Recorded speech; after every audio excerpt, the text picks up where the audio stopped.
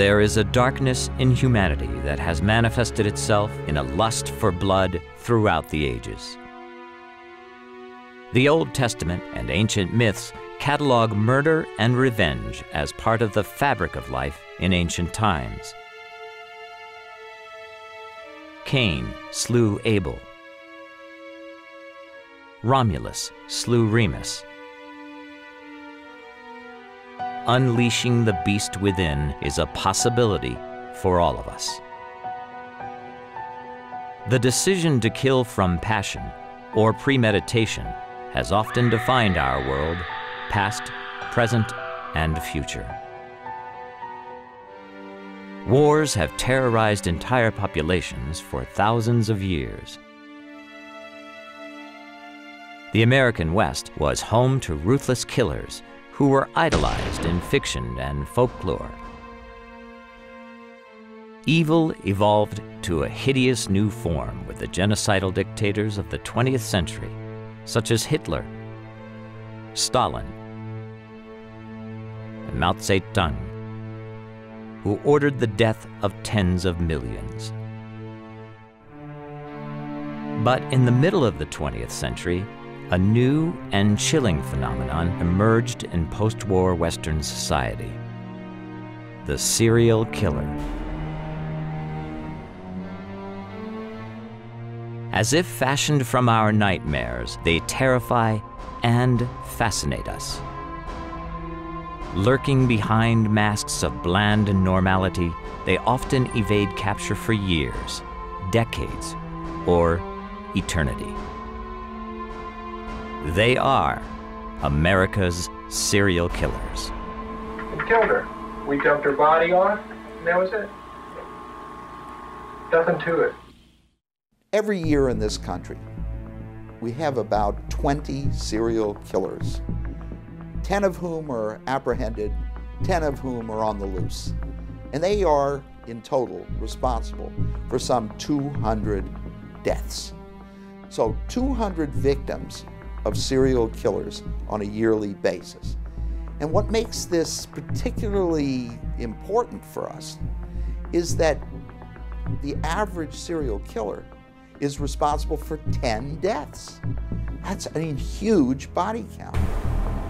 America's Serial Killers, Portraits in Evil, will strip the covers from a world of profiling and forensic science as we expose America's most brutal serial killers.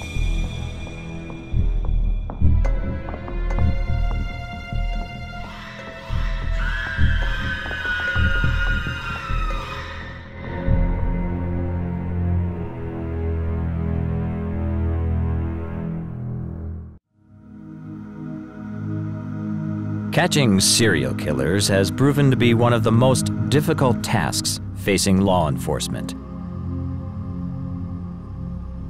Serial killers are the best at what they do and can go on killing for years without capture.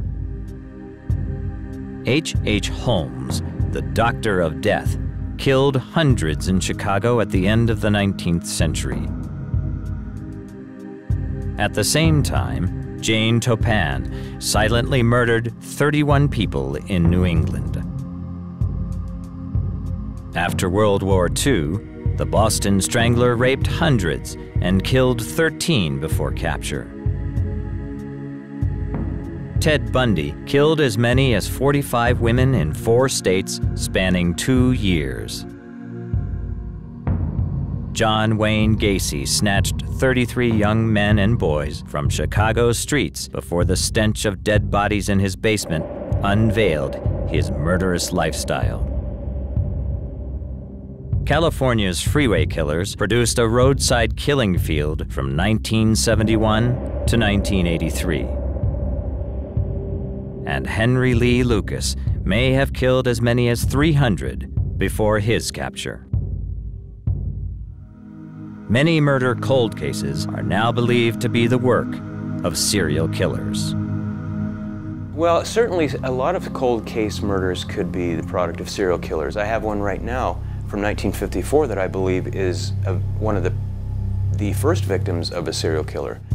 So Before this phenomenon was identified, certainly there could be cases that were missed and thought to be just a single event, or maybe two events put together in the same town, where actually it's a series of events that have taken place over some distance and some time. A combination with DNA, plus the fact that more and more agencies are developing cold case squads. They are, to some extent, ironically, mimicking television, which I find interesting. But also there seems to be more pressure on the police department from survivors to, solve these cases, particularly if they see it solved on TV. So there's pressure from the public who watch these TV programs on television, and there's also some ideas that come across for the agencies themselves, which is a good thing. I guess that's something good the media's done. Indeed, almost every night, some serial killer is caught on TV. The media has made it look easy to catch a serial killer. But two of the most infamous serial killers of all time were never caught nor identified. Jack the Ripper mutilated and killed 5 women in 19th century London over a 4-month time span. His killings terrorized a city. He even wrote notorious letters to the police, taunting them. The next job I do, I shall clip the ladies' ears off and send to the police officers. Just for jolly, wouldn't you? Keep this letter back till I do a bit more work, then give it out straight. My knife's so nice and sharp, I want to get to work right away if I get a chance. Good luck. Jack played with them. You'll hear about Saucy Jack's work tomorrow. Double event this time. Number 1 squealed a bit. Couldn't finish straight off. Not the time for ears for police. In spite of a huge public outcry to nab this murderous fiend, in the end, he vanished into the night and was never caught nor identified. Similarly, the serial killer known as the Zodiac, who terrorized California's Bay Area in the 1960s, was never caught nor identified. He killed 6 people and wounded 2 others. His MO was daring daylight murders in public places. And, like the Ripper, he wrote letters and taunted the police. You will find the kids in a brown car. I shot them with a 9mm Luger. I also killed those kids last year. Goodbye. But in the end, after intense efforts by police and the press to bring him to justice, the Zodiac eluded capture and may still be alive today.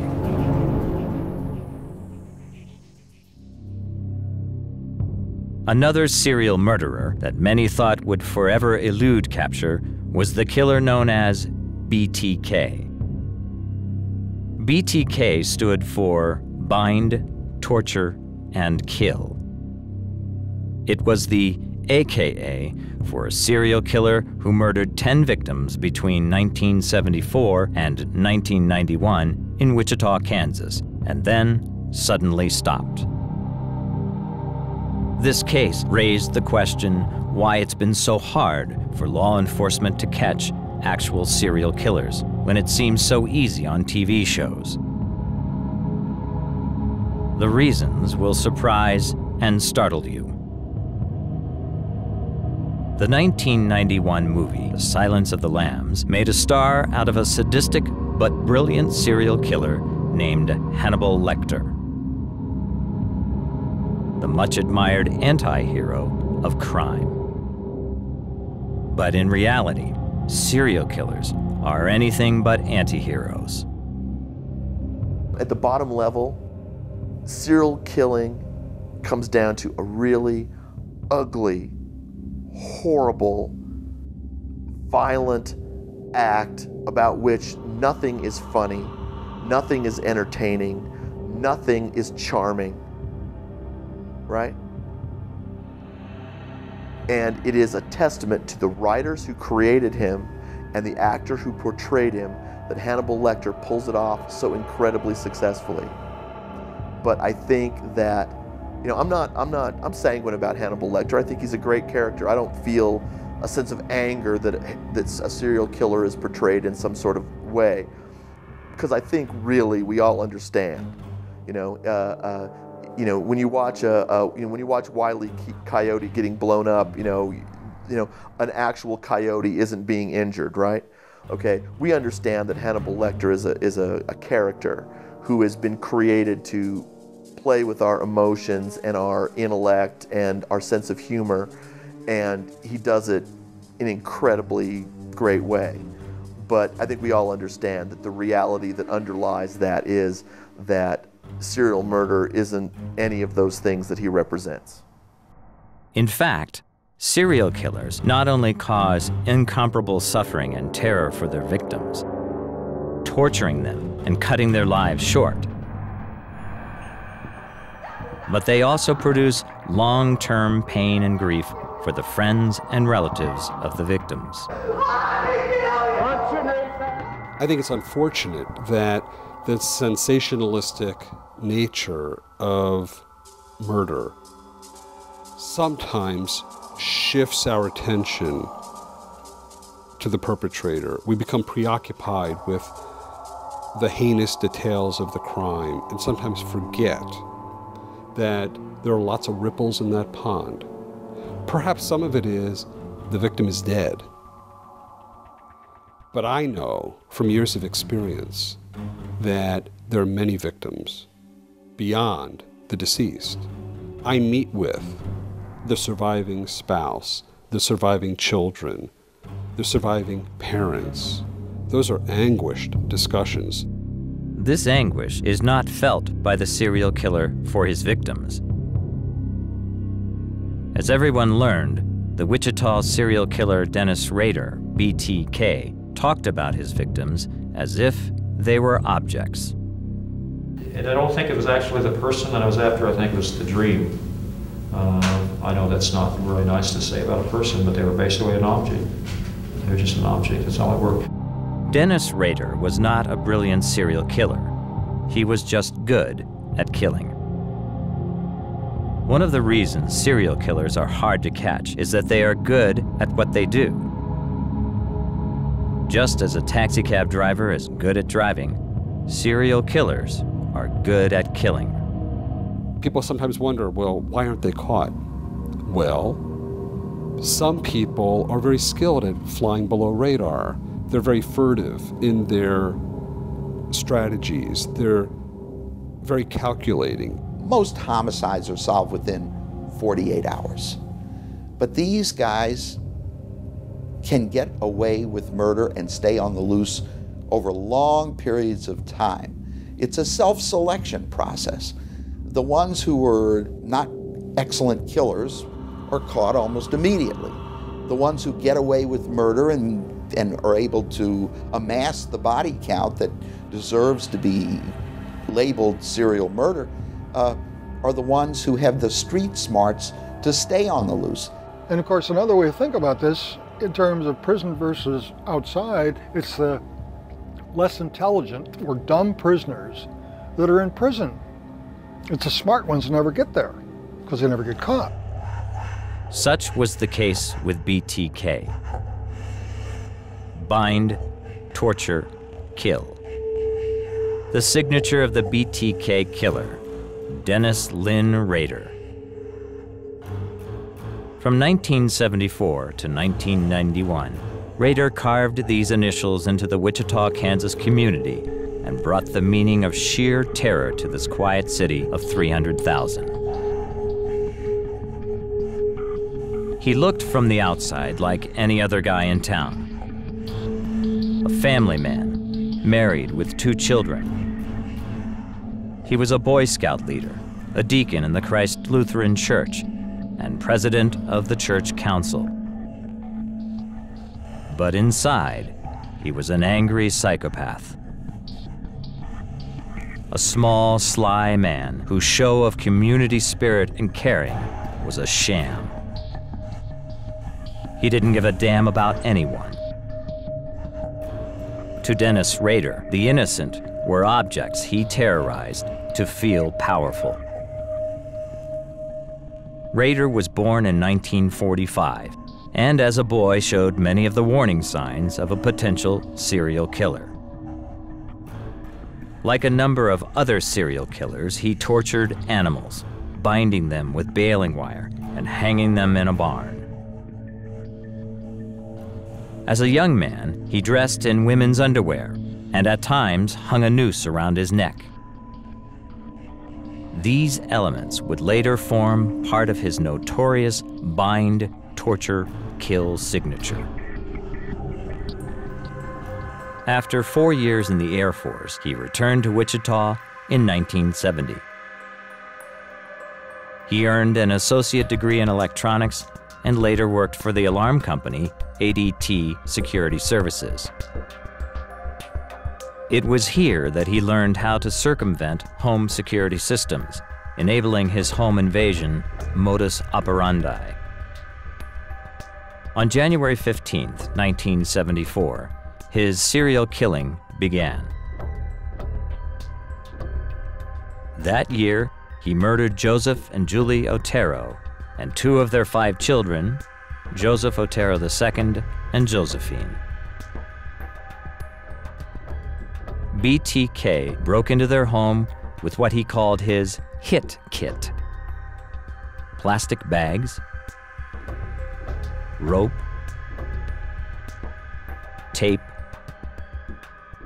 knife,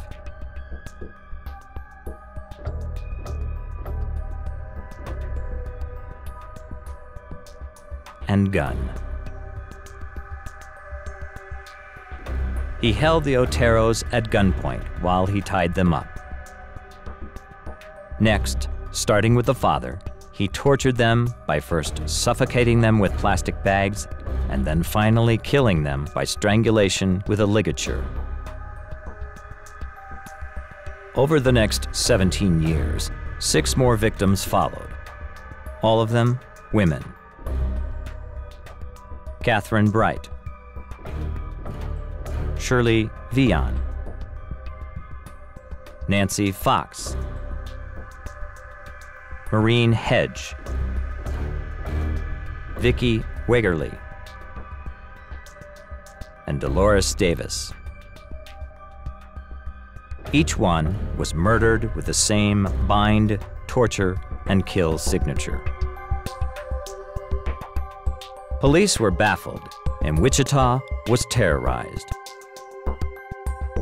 But Rader wanted more than just to panic the community. He wanted celebrity. So, like Son of Sam and the Zodiac Killer before him, he sent chilling letters to the police and media. Then, inexplicably in 1991, BTK stopped killing. After 10 victims, he vanished. No more letters, no more taunting. The police had only one lead.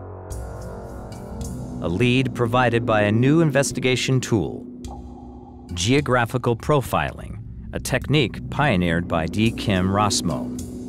And he took that little crumb of an idea that Dr. Newton had and developed it into a full-blown doctoral thesis with a lot of algorithms on a special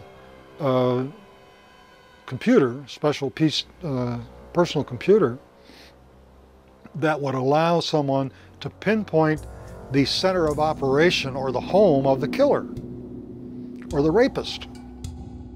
In the case of BTK, all the Wichita police knew for certain was that the killer was limited to the small geographical area of Greater Wichita.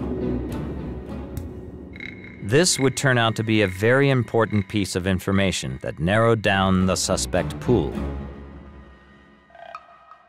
But even with the help of geographical profiling, by 2004, it appeared that BTK like Jack the Ripper, like the Zodiac Killer, had gotten away scot-free. However, though Rader was good at killing, he was not a Hannibal Lecter genius. In fact, it was his need to feel powerful again that would be his undoing. BTK, Dennis Rader in Wichita, Kansas, was on the loose for 30 years. He had stopped killing years earlier, but he was no longer getting the publicity that made him feel so good about himself.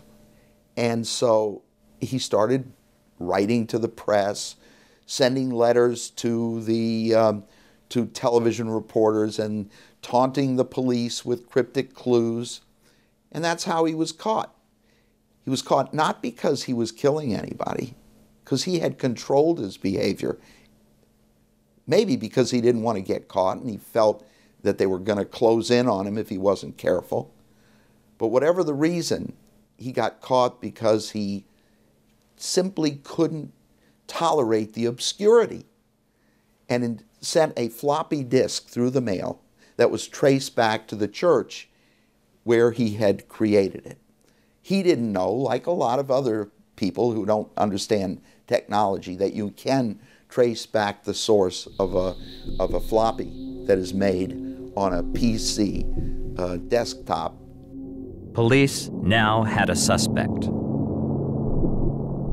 Their investigation had revealed that BTK owned a black Jeep Cherokee.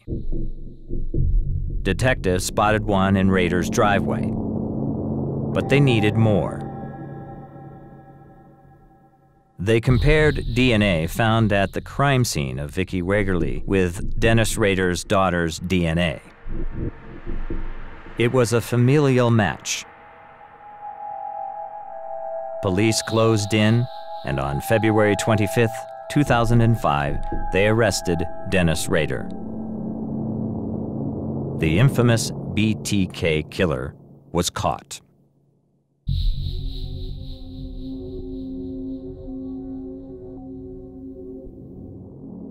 But the main reason many serial killers are not caught is that they choose victims from the fringes of society. Victims that will not be missed or cared about. I wanted to kill as many women I thought were prostitutes as I possibly could. These are the words of Gary Ridgway, also known as the Green River Killer. It's a case that highlights the second reason serial killers are so hard to catch. Serial killers kill people they don't know. For them, killing is the primary object. Unlike murders committed during the execution of a crime, such as a robbery or a drug deal, or murders of revenge or punishment, as in a mob hit, or murders that are crimes of passion. For serial killers, their murders stand alone. In this sense, anybody will do. That's what makes the serial killer so frightening. Anybody could be their next victim. Son of Sam shot and killed 6 strangers. The Boston Strangler murdered 13 women in the 1960s. And Ted Bundy brutally bludgeoned to death at least 45 women. Women he didn't know until the day of their death. All of these killers didn't know any of their victims. This makes them particularly hard to catch, as there is no relationship between a serial killer and his or her targets. Nothing to tie them together. In the cases of these well-known serial killers, the victims were ordinary people. You know, you look at serial killers who did not kill prostitutes or people on the fringes of society. Those cases got a lot of attention and very quickly. You know, you look at Ramirez and what he did. There was a killer who operated out of San Francisco who murdered people on the trails of Mount Tamalpais. Here's another guy. These were, you know, fairly well-off white people. There was a hue and cry immediately about capturing this guy. But many serial killers choose victims that are known in criminology as the quote-unquote less dead. Male and female prostitutes, teenage runaways, the lone hitchhiker. You know, it goes back to my concept of the less dead, because if you're blowing people off, if you're considering them throwaways, as a police department, and that's not necessarily the police department's fault, because the public feels the same way. And they don't put enough pressure on the police to deal with these kinds of cases. Detectives are getting cases all the time in a large metropolitan area, homicide detectives. And it comes in that a prostitute has been killed, there's no witnesses, they don't have any information, they can't even identify the prostitute. Except the way she's dressed, they think she was walking in the area. And she was killed in the area. She was picked up and killed in the area. They have no more information than that. They know that that's going to be a very difficult case to solve. The probability is very low, which is referred to as solvability factors. So they're going to put that case on the bottom of the pile. You know, there's people that society values more for whatever reason. And that mere fact is part of what allows these killers to get to the victims that they want and to get away with doing what they want for as long as they do.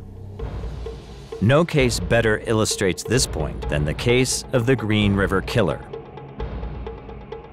America's most prolific documented serial killer. The search for the infamous Green River Killer began on July 15, 1982, after the body of Opal Charlene Mills was discovered on the banks of the Green River, a quiet little stream south of Seattle, Washington. It was along the secluded banks of this river that Gary Leon Ridgway, aka the Green River Killer, disposed of his victims. His MO was simple. The Green River Killer is a repeat of a very common thread in serial murder, in that the overwhelming majority, if not all of his victims, were prostitutes. He took them from a place in the urban environment where they were picked up out into the country. He dumped their bodies often in the same location, multiple victims in the same location. Because of, you know, he evaded any discovery of forensic evidence by, you know, depositing the bodies in places where they weren't immediately discovered, where time would allow, you know, animal depredation and the decomposition of the victim, or he put them in water so that, you know, potential evidence could be washed away. As the bodies piled up, more than 50 in less than 10 years, and no evidence could be found, Seattle police hoped profiling would help them put away their killer. Profile's a tool. What the public doesn't understand is a profile provides a tool to narrow the possible group of suspects. Because frequently in a serial murder investigation, who are your suspects? Everyone. If you can look at a crime scene, look at the victim, look at all the information the police have gathered, and come up with a type of person you think may have committed this crime, which is really what a profile is, then you have narrowed their group of suspects to a manageable number as opposed to everyone. The FBI originated profiling and touted it as a breakthrough science to stop serial killers. On the outside, it looked like a brilliant idea, but it had flaws. Part of the last resort approach that the FBI takes is to use profiling. And I think you have to keep in mind when you evaluate behavioral profiling that it is often used as a last resort in the most difficult cases of all. But it doesn't always work. Sometimes it does, but sometimes it leads to irrelevant information, and it can even mislead. The profile of the Green River Killer, although fairly general, I think was of some assistance to the police in the Pacific Northwest that worked that case for years. But as to a profile really narrowing it down, I can't really think of any, to be honest with you. A profile's a tool. So profiling is not the wonder tool as portrayed on television. Indeed, some criminologists believe the FBI used it merely as a means to increase their budget. The real advances in serial killer capture turn out to be meticulous crime scene investigation and advances in forensic science, particularly the use of DNA. The changes that I've seen in forensic science are absolutely astounding. Back in the day, we used to collect blood at a scene and hopefully be able to type it and maybe come up with the killer's blood type, but it didn't really tell us who the killer was. We had something to match it to and it would be consistent with, but it wouldn't necessarily tell us who the killer was. Or you would have saliva or other bodily fluids left at a scene where you could determine if that person was a secretor or a non-secretor. Again, you can eliminate about a third of the population, but it still doesn't tell you who your suspect is. Now, especially with the advent of computers and the technology in DNA, those two things have vaulted us into the 21st, 22nd, 23rd century because of the things that we're able to do. And especially with DNA, it's technology that's changing almost daily. They're able to amplify DNA more so than they ever have been able to do. I've been able to get DNA, not me personally, but a lab that I use has been able to get DNA from bones that have been buried for 52 years, 53 years. They were able to get DNA from those bones, and not only get DNA, but to develop a profile from it. And so they're able to take that profile and enter it into a database so that if a maternal relative of that person is ever located and their DNA entered, it'll come up as a hit on that. So DNA is probably one of the biggest things that we rely on. One of the other things that's really coming along with DNA also is what's called touch DNA. And we're starting to do this more at property crime scenes, not just where there's blood or bodily fluids or anything like that. If you have fingerprints at a crime scene, you probably have DNA. And so you can take a photograph of that fingerprint and then swab that fingerprint and submit that to the lab and develop a DNA profile just from that fingerprint. In many ways, the future started with the Green River Killer case.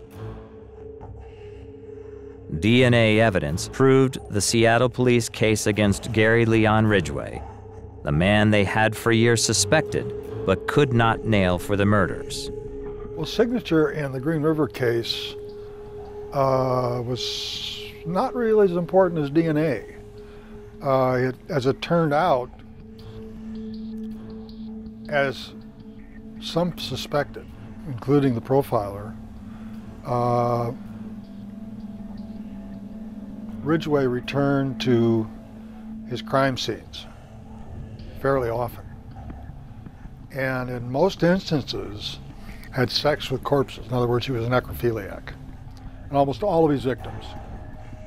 The final reason serial killers elude capture for so long is called linkage blindness.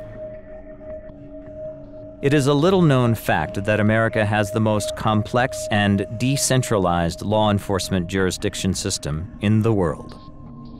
And these separate jurisdictions are often reluctant to share information. So when serial killers like Ted Bundy began roaming and murdering from Washington state to Florida, it created major problems for law enforcement. Tying his multiple murders together and deciding who had legal jurisdiction presented almost insurmountable problems. Most police jurisdictions are reluctant to involve the FBI in their investigations of serial murder. First of all, police want to take credit. And notoriously, one police department is unlikely to collaborate with another police department, whether it's at the local, state, or federal level. This decentralization, which is based upon federalism and which is based upon people want to have control over their own police force because they pay taxes for it, because it is decentralized in that manner, causes this lack of communication to occur for a variety of reasons. Some are you can blame on the investigators, some you can blame on the administration. In other cases, it's just the simple fact that we have a lot of jurisdictions involved. That creates a big problem. And I've seen linkage blindness occur in almost every serial murder investigation that I've looked at least initially. Some investigations have very rapidly recognized what they're dealing with and formed a task force, which is what they typically do, and move ahead in investigating a serial murder. However, historically most serial killers like BTK and the Green River Killer have been caught not by task forces, dogged police work, forensics, or profiling, but by dumb luck. Or when the serial killer gets arrogant and sloppy. What happens with a serial killer frequently is they become lax. They feel a feeling of omnipotence. You know, they can do no wrong because they're successful over a number of times and not leaving any evidence or not much, and the police are stumped, so they take shortcuts. They get cocky. They make mistakes, and frequently that's when they're caught. No case illustrates this point better than the case of Joel Rifkin, New York City's most prolific killer, killing 17 women between 1989 and 1993. He didn't have a license plate on the back of his truck, a cab over. This was in New York. The state highway police chased him for a short period of time and pulled him over. And they were going to issue him a ticket, and they smelled something funny in the back, cab over pickup. They went to the back and opened it, and there was a decomposing dead body in the back of the truck. Now he consequently, or subsequently, admitted to killing 17 women. Most of them prostitutes in the New York area, a lot of them stuffed in drums and buried or simply thrown into New Jersey Flats, a waste industrial area in New York, New Jersey area. And that was luck. Nobody knew that was going on. Nobody even knew that there was a serial killer involved with killing prostitutes at that time. However, the days of the American serial killer easily evading capture for years may be over. Inspired by the atrocities of earlier serial killers, a new breed of serial killer detective has arisen. Well, I grew up in the San Francisco Bay Area in the 1960s and early 70s, and that was the heyday of the Zodiac Killer. And I was always fascinated with what he did, because obviously it was in the newspaper weekly or bi-weekly, and he was constantly challenging the detectives. Dave Toschi was one of them, and he constantly challenged them in the newspapers. And I just thought that line of work, to try and track somebody like that and find him, would be absolutely fascinating. And additionally, I wanted to be a policeman since I was really little. So those two things, that fascination and the desire to do it, kind of led me to where I am now. Detective Steve Ainsworth is one of that new breed of serial killer detectives who cares about the victims first and foremost. He communicates with fellow law officials across the country and uses the latest in forensics, crime scene investigation procedures and techniques, and he pores over national criminal databases.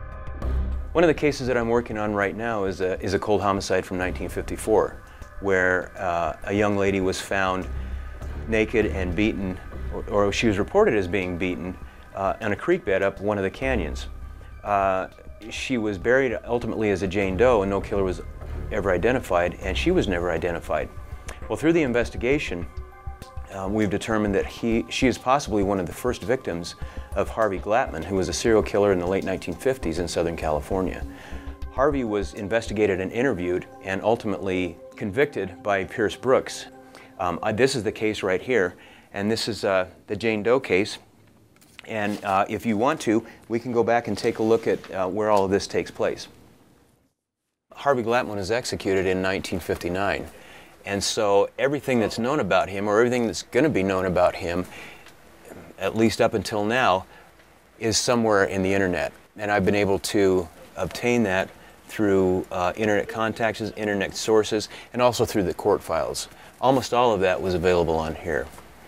There's another resource that we use called LEO Online. It's basically Law Enforcement Officer Online, and you can access not only different databases through that, but you can actually talk to homicide investigators throughout the country and really throughout the world as far as what your MO is, if you have the signature, if you have something that you haven't seen before. Like frequently we'll see people that will send out a photograph of a tattoo or a photograph of a tagging or something like that and say, does anybody know what this is, or does anybody know what this means?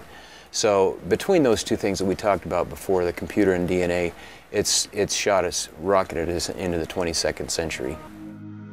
And what about Detective Ainsworth's cold case, potentially involving America's first signature serial killer, Harvey Glattman? Should his body count go up by 1? Was it Glattman that killed her? Basically, judging from the interviews that were done with him, judging from his MO and from his signature and the way our victim was found, I believe very strongly that it was Harvey Glattman. I'm more confident of who the killer is than actually of who the victim is, because we still don't know who she is at this point. So many lost souls whose friends and families will never have closure. So many cold cases. So many victims of serial killers unknown and cases unsolved.